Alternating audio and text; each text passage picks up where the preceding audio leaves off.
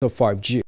Tami, however, says a 3-month study trial had commenced on November 25, 2019 to critically review and study the health and security implications of deploying 5G in the country. It therefore adds that the Nigerian Communications Commission (NCC) was directed to ensure that a team of experts, security agencies and other stakeholders fully participate in the trial. The minister said the trial process has been concluded while the study and reporting process is currently ongoing. On the 5G, as it relates to the coronavirus, the minister declared that government will not act on the speculations, only rather will take an informed decision on 5G after due consultation with experts and the public.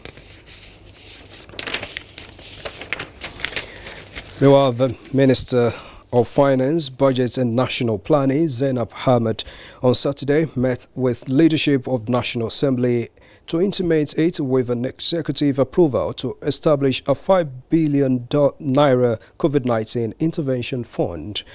A statement by the special advisor to the President of the Senate on Media, Ola Awuni, says the finance minister with senior officials from her ministry held the meeting with the President of the Senate, Ahmed Lawan, Speaker of the House of Representatives, Femi Gbajabiamila, and other principal officers of the National Assembly. The meeting was a follow-up to the one held last week Wednesday between the National Assembly leadership and members of the Presidential Committee, which was set up for the management of the COVID-19 crisis. The House of Representatives is to consider another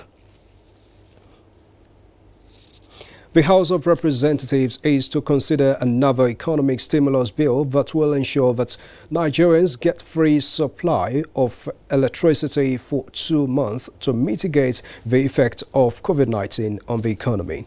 This came to light during a meeting between leadership of the National Assembly, the Minister of Finance and Director General of the Budget Office. The Speaker, Femi Gbajabiamila, said the proposed bill will be considered immediately the House reconvenes from the ongoing break which was declared due to the pandemic. Gbajabiamila says electricity is a commodity consumed by every household and using it to boost the informal sector under which most Nigerians operate is essential in the aftermath of the coronavirus pandemic. He urged the executive to consider all options put forward by experts on preparation against economic effect of coronavirus. The Minister of Finance, Zainab Ahmed, said a 500 billion naira intervention fund is among measures initiated by government. The Speaker stressed the need to ensure that all government funds and private donations are transparently accounted for. The United Nations Secretary-General Antonio Guterres has described as remarkable Nigeria's response to the COVID-19 pandemic. Speaking during a virtual news briefing in New York on Friday, Mr. Guterres singled out Nigeria as one of the few developing countries that has shown a remarkable capacity to respond. The UN Secretary-General says he was quite impressed to see Nigeria quickly putting in place a medium and hospital, adding that he saw difficulties in countries that are much more developed to do same quickly. Efforts done by countries in the developing world that we should point, because they represent a very strong determination, but the resources available are of course insufficient, and the health services are usually extremely out of proportion with the needs of a pandemic like this. So massive support to the developing world is absolutely necessary.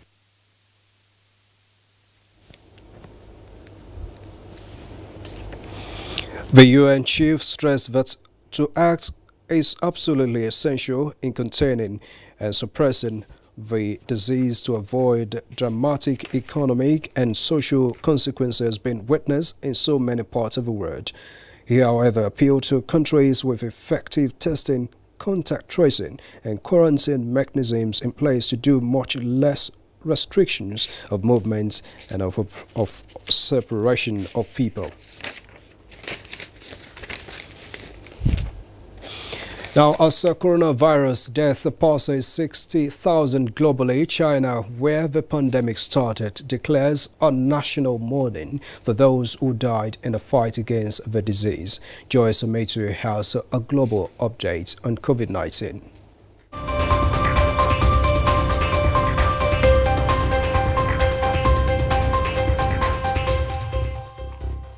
The World Health Organization warns that rushing to lift restrictions could prolong the global pandemic. A data compiled by Johns Hopkins University as at 6 p.m. local time showed that the number of countries affected now stands at 205. The number of confirmed infections globally has now reached 1,154,925. The death toll is 61,714 and recovered cases at 240,330. The latest figures from the United States shows more than 1,100 deaths in a single day, the highest figure for a 24-hour period anywhere in the world. This brings the total number of deaths to 7,844. New York State remains the worst affected, with fatalities climbing to 113,704. The U.S. has so far confirmed 290,920 cases of COVID-19. And in the United Kingdom, the number of deaths from the virus rose by 708 to a total of 4,313. The worst daily death toll there since the outbreak began. The confirmed cases there are now 41,903. Meanwhile, Spain has reported 809 more deaths in the past 24 hours, bringing the total to 11,744. So far, 124,736 have been infected, which is now more than that of Italy. The number of daily deaths there has fallen below 900 for the first time in 3 days. The country's prime minister has extended lockdown measures until April 25, saying the restrictions were saving lives. Let's go to France, where the number of deaths continue to rise, with 600 new deaths recorded in the past 24 hours, bringing the total to 6,507. The country now has 82,165 confirmed cases, and Iran, the country worst affected by the pandemic in the Middle East, has seen its death toll rise to 3,452, with more than 158 more fatalities recorded over the past 24 hours. Confirmed cases there now stand at 55,743. China, where the pandemic began, has mourned the victims of the coronavirus outbreak by observing a 3-minute silence, bringing the nation to a halt. A day of remembrance was declared in the country on Saturday to honor those who died of COVID-19. A total of 81,639 confirmed cases of COVID-19 have been reported in China, and 3,336 people have died of the virus. In the meantime, Kuwait on Saturday recorded its first coronavirus death out of 479 confirmed cases. A total of 62 new infections were confirmed over the past 24 hours. Reports said 17 people are in intensive care units while 93 have recovered. In Africa, the continent has not been hit as hard as other countries, but there are fears that if and when COVID-19 takes a hold, it may be a catastrophe. As at Saturday, 6 p.m. local time, the African Center for Disease Control reported 7,741 cases of the virus, 313 deaths and 640 recoveries across the continent.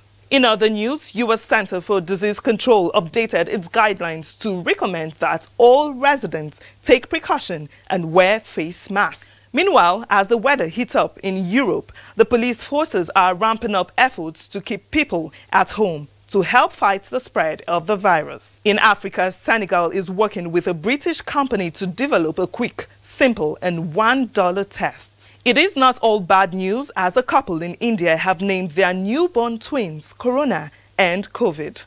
This is coming amid the country's nationwide lockdown. The couple said the names would remind them about the hardship they faced during the lockdown and before the successful delivery. And that's a global update on COVID-19. Thanks for staying. I am Joyce Ometu. Thanks a lot, Joyce Ometu, for the updates. Now let's join our correspondent Onengie Fineface, who is standing by on the Lagos Street in Abuja to give us updates on compliance within the FCT. Onengie, tell us what you've been able to find around.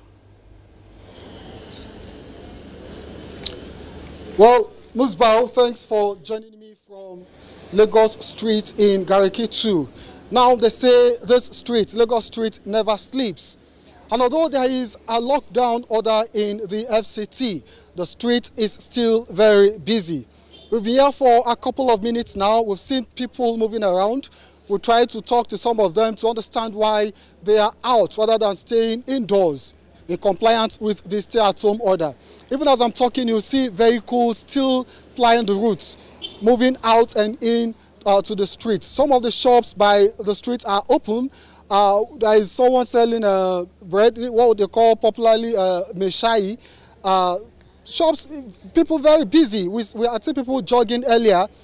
There seems to be a low-key activity, but it's not like the place is quiet as one would have expected at a time when there is a stay-at-home order in the FCT. Thanks a lot, Onengie Fineface. What about security arrangement? Can you find security men implementing this restriction of movement order?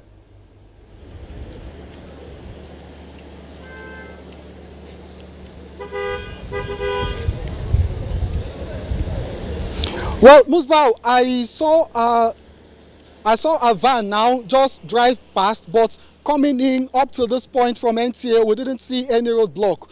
We were expecting that at some point we'll be intercepted by operatives of security agencies to ask us what we are doing, but we didn't see any. Just while you're asking your question, a one-in-law's van just drove past, but I think that's the much we've seen so far. Within the street, there is no roadblock. We've not seen any personnel around to implement or enforce the stay-at-home order.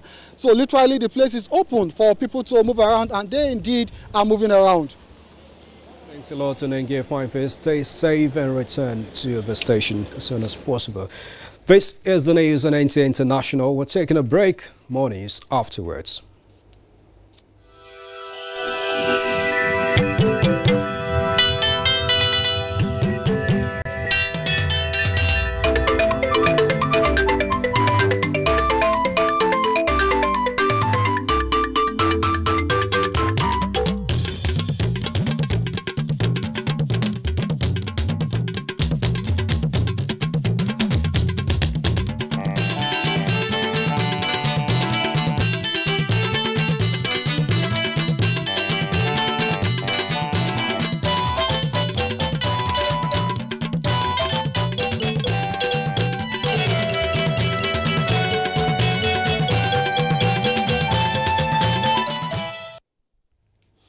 Thanks a lot for staying tuned in to the news on NTA International.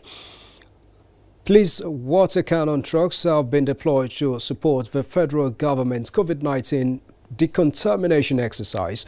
Onengie Fineface earlier report that the trucks will focus on disinfecting roads and other open spaces in the federal capital territory.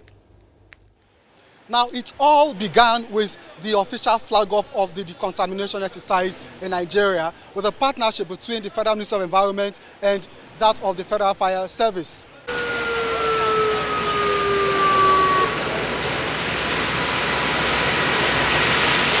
That partnership is now extended to the Ministry of Police Affairs, where some trucks that were either to use as riot vehicles to disperse crowd are now incorporated into the decontamination exercise. We will decontaminate the whole of FCT by the grace of God. And again, we are very concerned with high-risk areas like market, motor parks, which will all be done in the next 2-3 days. Inspector Mohammed Suleiman had been a driver of one of these trucks for a long time. He feels excited to be a part of history where he is among the few Nigerians that will be going on the field to limit the spread of COVID-19 through this decontamination exercise. Today, I'm one of the part of the exercise. It is glory to be Almighty God. I'm in good health. Likewise, my family are in good health. Then we pray for all Nigerians and everybody in the country to be in good health. The fighter trucks have shown the capacity to participate in the decontamination exercise. It's now time for action as they drive out into the streets of Abuja. Onengiye Fine Face, NTA News. All right, thanks a lot, Onengiye Fine Face. Now joining me in the studio is Dr. Yakubu Baba, Director, Education and Training, Environmental Health Officers Regulation Council of Nigeria, to shed more light on the ongoing decontamination exercise of the government. Now, glad to have you, Doctor. Tell us about this decontamination. How does it help in this fight against COVID-19? Thank you very much. Nice having me. The decontamination and the disinfection is one of the environmental health measures put in place to contain the spread of the COVID-19.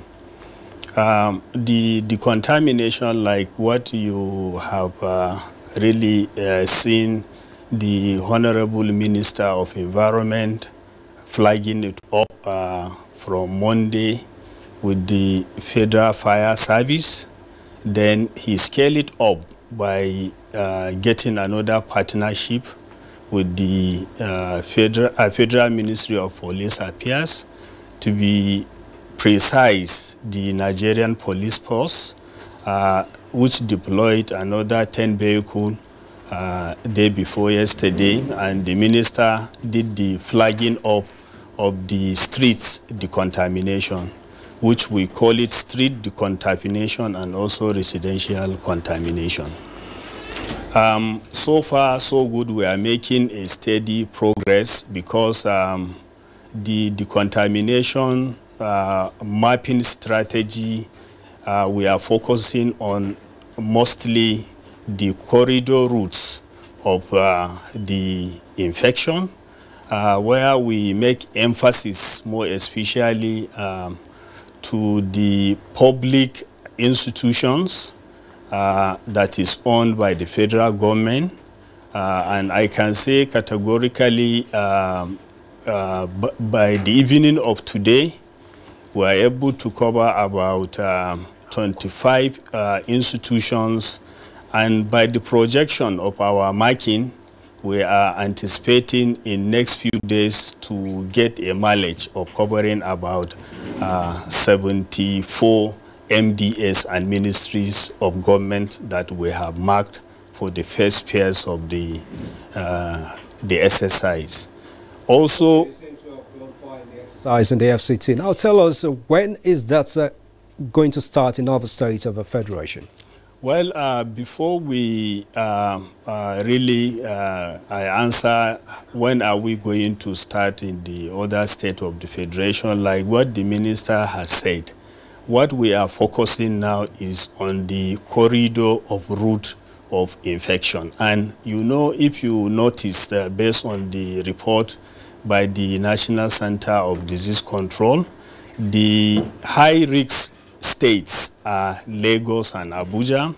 And if you look at what is happening in Lagos and Abuja, our men are really busy decontaminating and disinfecting. Not only decontamination and disinfection, also we are also visible everywhere, really educating and promoting what is the best hygiene practice in the communities. So what we are doing now is going to be a national program, but we are now focusing on the really high risks and corridor of routes of the pathogens. All right, Doctor, thanks a lot for your perspective so far. Now tell us about the composition of a chemical being used. How safe is it for the environment and humans? Are there any side effects? Thank you very much. The chemical we are using is United Nations approved and also WHO recommended for the disinfection and also the contamination. The chemical has virtually less effect on humans, less effect on animals, less effect on plants, and also less effect on the environment itself. And what we are also encouraging, like what the Honorable Minister keep on saying, people should stay away when they have seen our men decontaminating and also disinfecting. Because no matter how safe chemical is, it has that cumulative effect on human when you take it in excess. Because any chemical that you see, no matter how we say is less effect, it has less effect on the environment and humans. When you have taken it in larger dose, it may cause some reaction within your body or internally if you have inhaled larger dosage of such chemicals. It can also cause some discomfort and also may cause some respiratory diseases, which are also factors that we think are not favorable and also are predisposing factor for you to also get this corona disease. Okay, thank you very much. But quickly, tell us what collaboration and support is your council getting on this assignment? Very quickly. Well, the council, is under the supervision of Federal Ministry of Environment, and the contamination is really taken or is the responsibility of the Federal Ministry of Environment. So as a ministry, we know we cannot do it alone.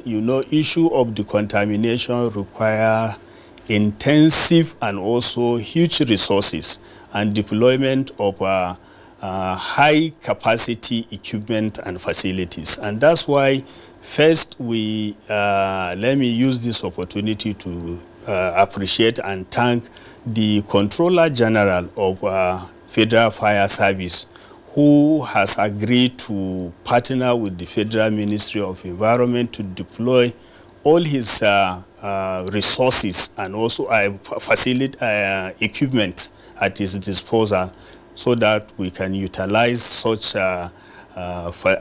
equipment for effective and also to achieve speedy decontamination of Abuja, and he is also ready to deploy the same equipment for us to utilize if the need arises at the national level. Let me also use this opportunity to also thank the Inspector General of Police, who also deployed about 10 trucks, and also he is also ready to give us more trucks. Peradventure, we want to scale up the decontamination and the disinfection. Let me Dr. Yakubu Baba, Director, thank you so much for your perspective so far. We really appreciate you, and we hope your officers and men will continue to stay safe as they ensure a safe environment. Thank you very much. Dr. Yakubu Baba is the Director, Education and Training, Environmental Health Officers Regulation Council of Nigeria. Now let's take you to the world of sports to get some stories.